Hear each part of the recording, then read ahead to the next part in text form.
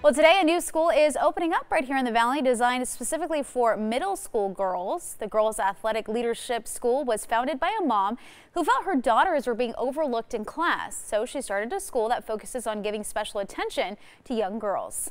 Helps them find their voice in middle school, learn self-advocacy, and learn how to have leadership skills and act as leaders in our community.